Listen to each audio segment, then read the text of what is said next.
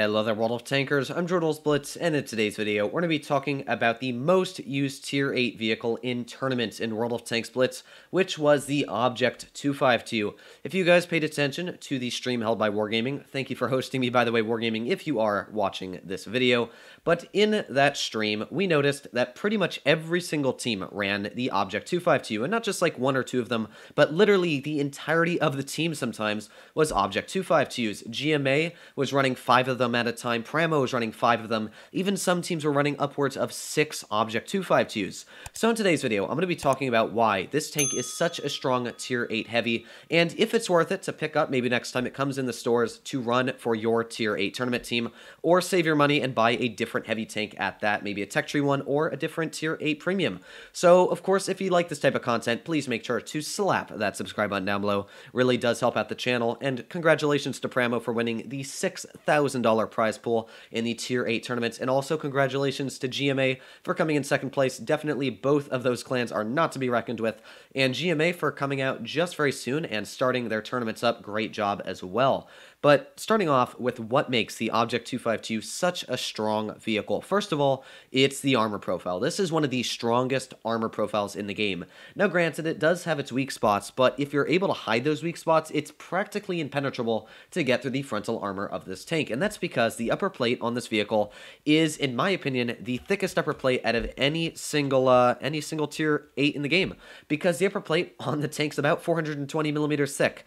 And as well, the turret on this tank, which is something that's also very important, is super thick, about, I'd say about 400 millimeters, because of course, you know, it's got all the Russian steep angles and stuff like that, a little flat pancake turret, so it does a great job at bouncing shells pretty much all around the turret. Now of course, it does have its fair share of weak spots. The first big weak spot is the lower plate. You can see that lower plate is massive. It sticks out, protrudes right out of the vehicle, and yeah, that lower plate only being about 170 millimeters thick is really not going to bounce all of the shells. Although, as we saw there, the enemy team somehow managed to pen all of their shells on my track wheel, including the Tiger 2. So we have just used both of our repair kits, which is definitely something you don't normally want to do, because now I'm kind of, well, not really able to fix my tracks.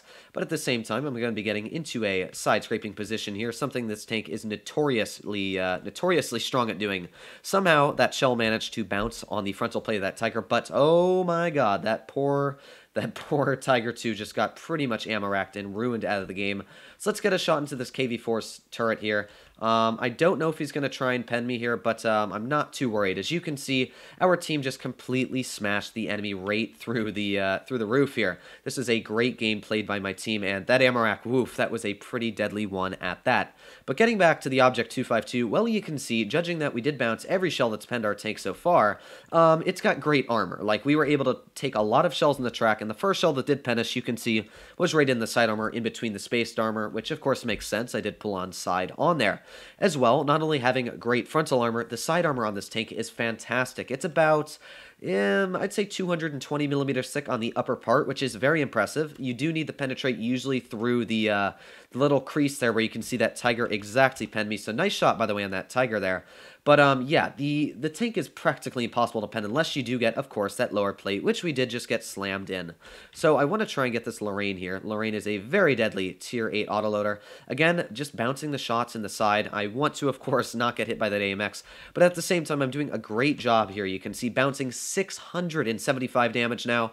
Are we going to be able to bounce the last one? Ooh, nice tap into that Lorraine. But yeah, we blocked 2,100 damage here. And that pretty much shows that this vehicle is pretty much one of the strongest Tier 8 heavies in the game. Even against Tier 9s, it's still able to bounce a crazy amount of shells. And then we move on to the gun. Well, this gun is the same type of gun on your IS-4. It has the same damage at 420. Now that's very nice, because that means you're very easily able to trade with enemy opponents. Even if you're going up against, let's say, an IS-3, you might not have the most DPM. In fact, an IS tank usually has way more DPM than this, But the nice thing is while you lose your DPM, you're gaining a little bit of alpha, and as well, the gun actually isn't that inaccurate. For some reason, on the statistics, the guns say, oh, it's awful, it's got bad aiming time, and as well, it has bad dispersion, but I'm not buying it, because when I run this tank, honestly, and you'll notice in these games, every single shell I fire tends to go exactly where I aim. Now, occasionally, and especially probably after I said that, I jinxed something, but occasionally you will get the weird random miss that the Russian tanks do, but honestly, this tank has one of the best IS guns I've ever used. The IS-3 gun is not the IS-3 gun, the IS-3 Defender gun is about 5 billion times worse. Same for the IS-5, same for the IS-2SH, the Glacial 112. I actually like this gun because it is fairly accurate. You can see, even while I'm driving full speed here, while I'm driving full speed here, the gun still isn't bloomed that much. And as well, the tank has a very nice amount of top speed at around 35 kilometers per hour, and it has a great power to weight ratio, so you're able to stay at your top speed. There's really nothing bad I can say about the tank. Now, here's the deal. A lot of people call the vehicle broken, overpowered. I personally will always argue that this tank is not overpowered. I think it's very strong. In fact, I think it's definitely stronger than your average tier 8 heavy tank, but that just means that it's better than your average tier 8 heavy. That doesn't mean it's overpowered in the means that it's changing games, it's causing you to win 99% of your games like a smasher. This tank doesn't really have any factors on it that make it just ridiculously strong out there on the battlefield. Of course, you've got good armor, but it's not spectacular armor. You can see I was penned by the Louvre there, so it is easily penned if you know what you're doing. At the same time, the tank has a good gun, but it's got some of the worst values on dispersion in the game, and it has very, very bad DPM, so there's a lot of balancing factors on this tank. It's just that in a position like this, I'm hiding my lower plate, and actually I am not scared whatsoever, even of a tank like that SU-152 on the enemy team. Now that shell, the fact that that bounced, you can see that literally, yeah, that's where I said my luck will maybe go a little bit haywire, because that should not have bounced in any world. But you know what, we still got plenty of time here to reload, try and get another shot into this SU-152. There we go, nice tap for 473 damage. I might actually do a little bit of a gamble here.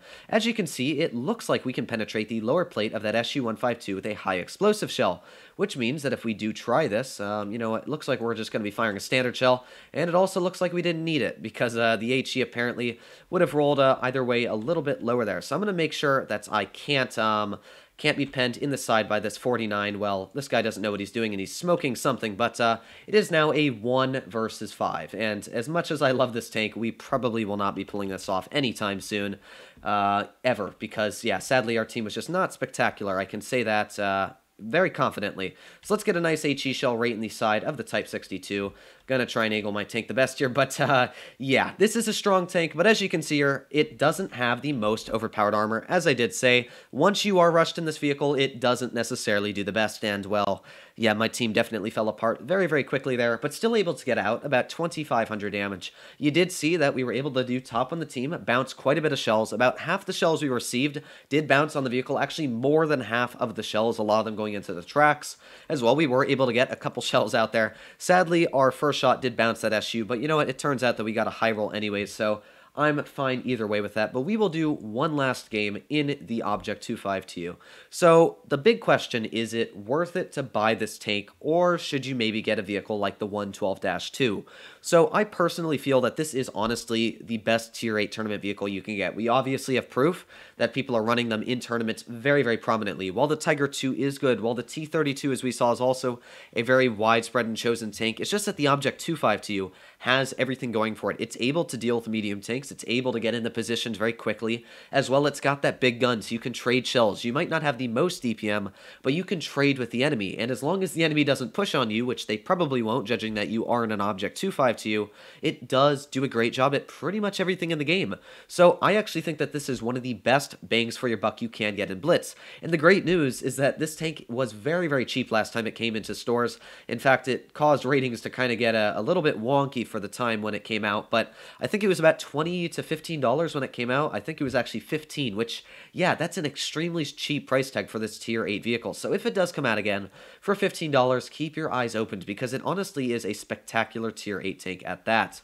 So I would love to get a shell into that 49, but as we can see here, the enemy team, well, they got a lot of vehicles over on their side. Thankfully, the deadliest of them all, the ISU-152, was taken out, which is great for me, and as well, the RHM is not going to be following suit anytime soon. So let's try Ooh, I did track the guy, which, you know what, I'll actually take it because it caused my T-34 to get that shell in.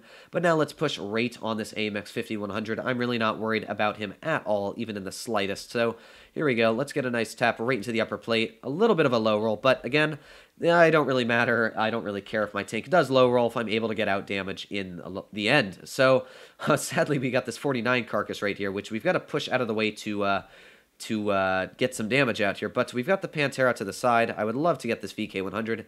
So let's shoot him on the move in the lower plate. Oof, maybe not in the lower plate, but you know what? I may have bitten more than I could chew here.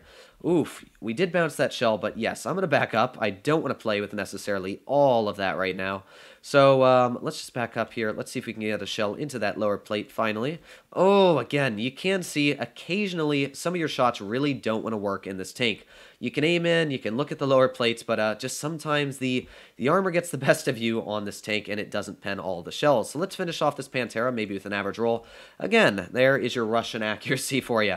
So sometimes the tank does fall apart with its accuracy, but of course, if you try and aim in your shells, I'm not really, super trying here to pen all of my shots. This isn't a battle that's really going to affect my win rate. We're going to win either way. Very nice roll there for the tank. But again, I'm going to try and face hug this VK, see if we can bounce the shells. Actually, both of these are VKs. But still doing a great amount of damage here. Actually, 1,200 assistance. And there goes the VK100. And again, a nice tap right into the 45. Didn't do necessarily the most damage, but still able to break almost about the 2,000 barrier. Sadly, just a couple of our shots really did not want to penetrate in this game. But again, you could see that the armor works great on this tank, able to bounce about 33% of the shells you receive, but of course we only received about 2 shells, so it doesn't really matter on that game, I guess, for the armor. But overall, it's a great tank, great bang for your buck if it does come cheap, especially if you have like one of these gold box offers here. This is a great deal for 20 bucks, and you might be able to get the Object 252 next time it does come out. But of course, if it's more than $50, definitely don't spend your money on it, especially because Wargaming may have seen, hey, this tank was used very widely in North America on the tournament, so maybe we'll ramp up the prices. I don't think they'll do that because the last time it was sold was cheaper, but hey, you never know what Wargaming will do. So, of course, if you like this type of content, please make sure to slap that subscribe button down below. It really does help out the channel. Once again, thank you to Wargaming for letting me host the commentary, at least, for the tournament. And thank you as well, or not thank you, but congratulations to Pramo and GMA on their great job in the tournament. So other than that, I hope you're all doing well out there. Stay happy, stay healthy, and I'll see you in the next one.